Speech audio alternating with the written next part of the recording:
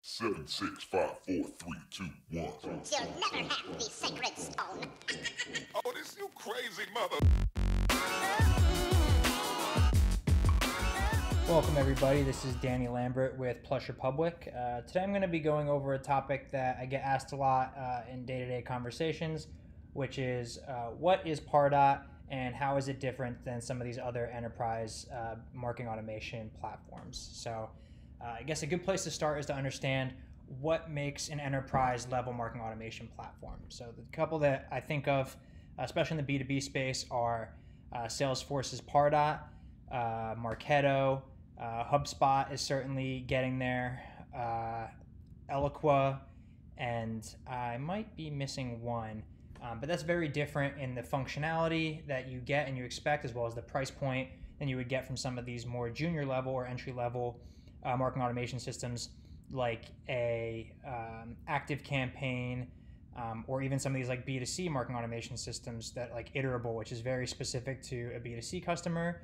Even Salesforce has an equivalent. The Salesforce Marketing Cloud is essentially their B2C or business to consumer marketing automation platform, where Pardot is their B2B. It's more targeted around buyers within businesses. They have an account and contact structure, account-based reporting, a lot of features that are very specific to a B2B marketer's need as opposed to a B2C, and a lot more robust enterprise level feature set than, say, MailChimps or Active Campaigns, like I've mentioned. So I'm going to go ahead and show you what makes Pardot good and how it's a little bit different, better and worse than some others, particularly Marketo, because those two come head to head a lot. The things that I'll point out right out of the gate is Pardot has a much more user-friendly user interface. When you're in there, it looks cleaner, it operates cleaner, you can find things better, and it has a much shorter learning curve because of it. Whereas largely I feel like you have more granular control in leveraging Marketo. There's a lot better ways to segment leads and a lot more automation rules that you can do within your engagement studios or nurture campaigns. So I think there's actually a much more robust feature set in Marketo, but it has a larger learning curve. It takes longer time to set up, and the UI has never really been updated. It's not super user-friendly. Something else you'll want to check out when looking at these are pricing. Things that people don't include or don't think about right out of the gate is additional API calls, additional users, contact blocks. So we'll jump in right now and show you kind of how Pardot structures those.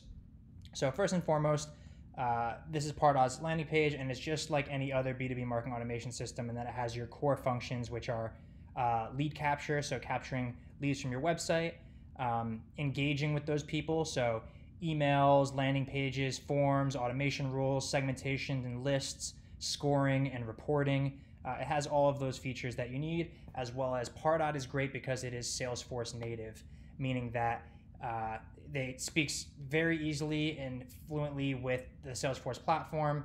You can get your data in and out of both systems in a very easy way just by setting up a connector, which I'll show you inside of here. So if you come to the Pardot homepage, you go to solutions, you'll see kind of a lot of those things that I just talked about: lead management, email marketing, sales alignment, AI. So they leverage Salesforce's Einstein Analytics. It doesn't come out of the box. The B2B marketing analytics is also similar to this, where you get more robust reporting than what they have by default, and you can leverage the Salesforce Einstein Analytics platform to get much more robust campaign reporting. Salesforce Engage is an add-on that they have, which we will not be covering in this, but it's good to know.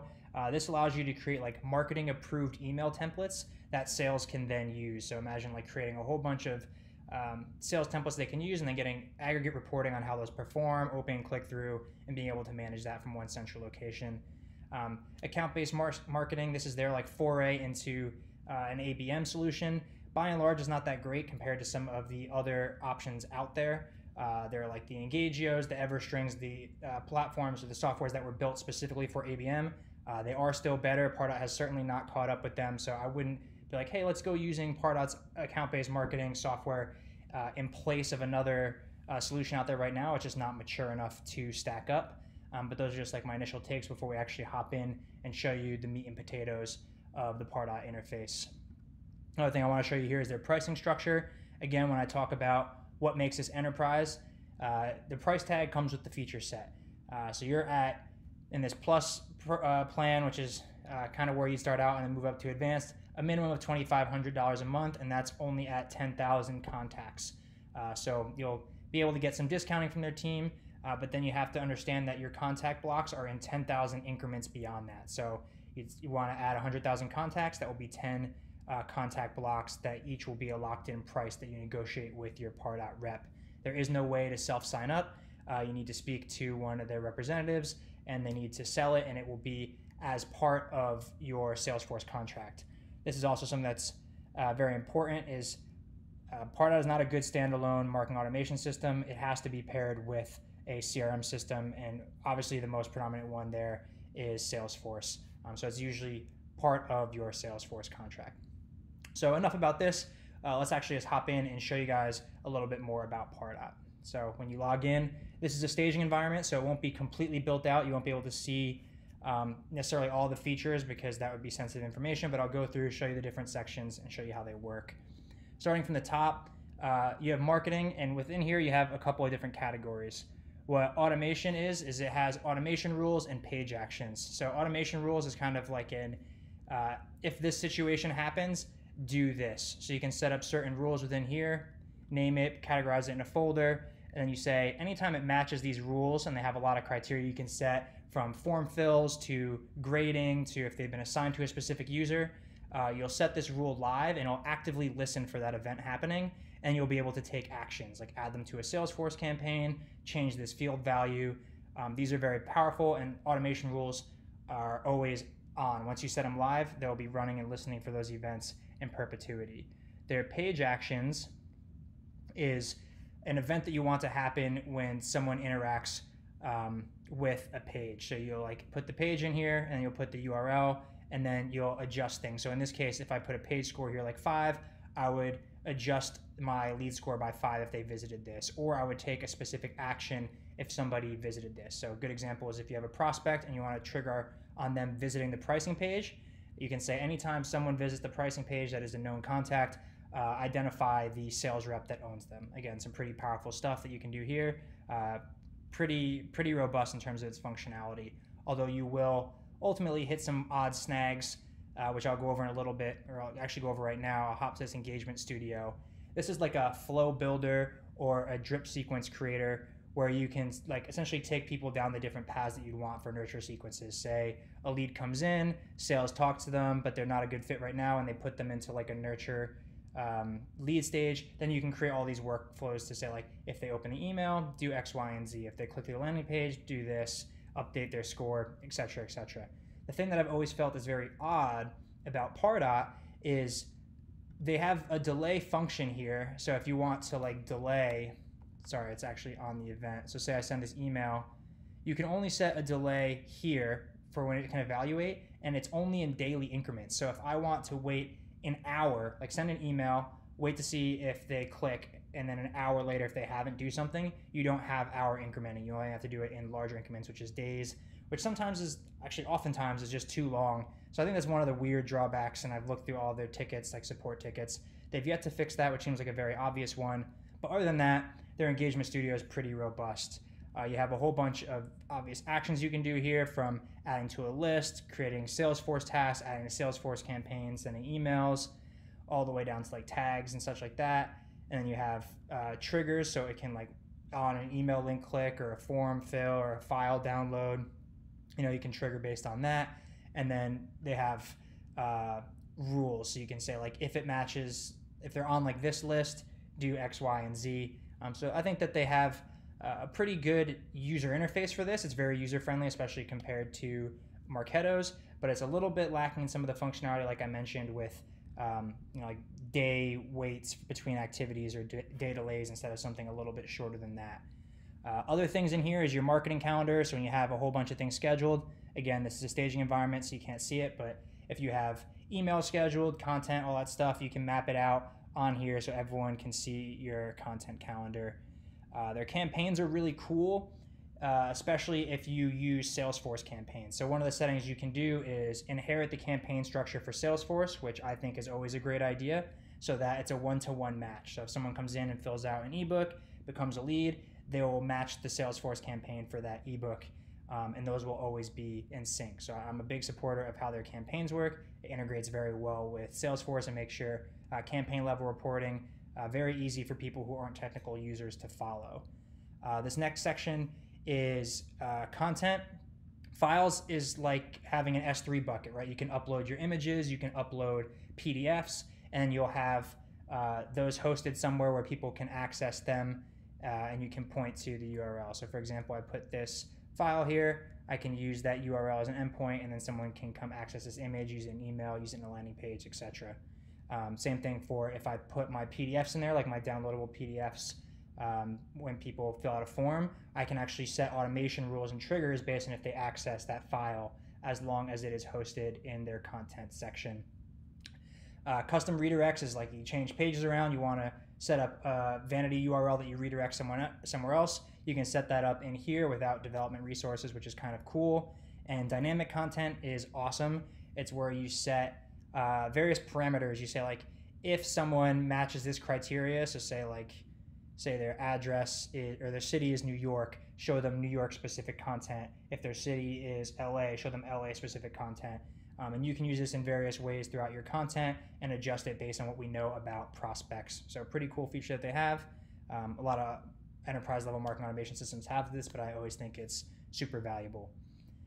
Email, it's pretty straightforward. They have templates, A/B testing, preferences pages, and it's pretty much like any other. I'm not going to go too deep into this, as you can create all these various emails. They have a nice WYSIWYG editor. They have highly customizable templates. So that's a pretty straightforward section. You could dig in there yourself. Engagement Studio, I just showed you. Forms here are pretty different because they have two different ways to do it. You have a form that you can create, like a static form that you can embed somewhere. So you pick the various form fields that you want, and then you actually can just embed this directly in your landing pages. The alternative is if you have a form, say you're submitting a form from a third-party website that isn't your own, where you can't embed the form, you can create form handlers. And what this is you just create a way that Pardot can receive information if you can't actually embed a form. So here you select the different fields in Pardot that should be receiving from the form, and you just have that form, wherever it lives, post to this endpoint URL, and it can receive that information as if it was a form being submitted on your site. So an example of how we use this is we use G2 Crowd, and they want to submit leads to us. So instead of having it go to our email address, we just have them post those G2 form fills to this endpoint URL, and we just set up the field mapping so that it can receive the fields, and they go directly into our marketing automation system here, and they go straight into Salesforce. So if you can't embed a form on the site, use a form handler, and it works very much the same way. Landing pages, pretty straightforward. If you've ever used like an Insta page or a lead page, this is built right in. So I'll show you an example of a page that we've built. Here's like our customer stories page. I like the way that they design this, and that you can actually build the landing page template separate from the landing page, and you can use it and make all the various sections of it editable. So I find that their landing page builder is very robust, very easy to use, and you can make really good looking landing pages like this relatively simply, and then you can use all those landing pages in automation rules and the stuff that I've already shown you. I'm not going to go too deep into these. Search marketing, you can connect it so it'll give you general keyword, competitor, paid search information. I don't think it's great. I think you should use Google Search Console. I think you should use your Google AdWords reporting. Go to the actual source for the search marketing stuff. I don't find that the Pardot stuff suffices, so I'm not going to go deep into that.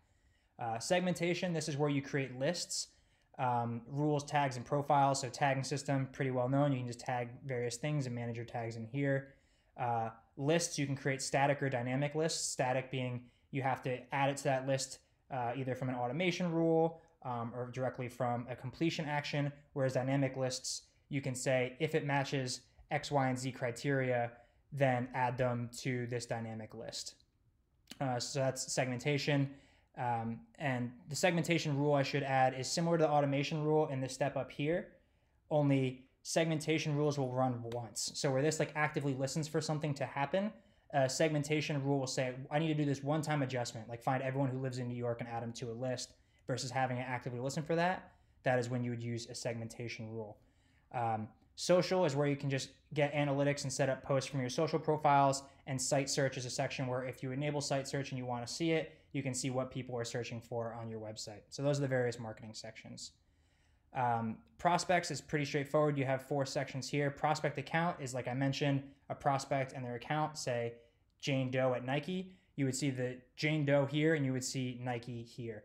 Pretty straightforward. You just come in here and you can see every single person that's come in. You can like select people and do various actions with them. But largely this is just to be like a source of seeing all your prospects, and if for whatever reason you needed to add an individual or import them, you would come here.